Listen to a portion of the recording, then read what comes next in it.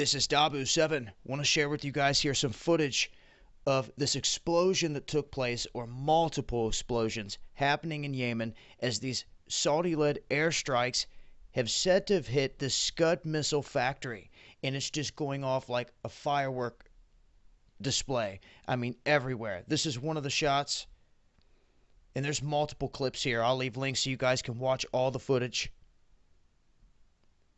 You could see right there, just the one over here on the left, just intense.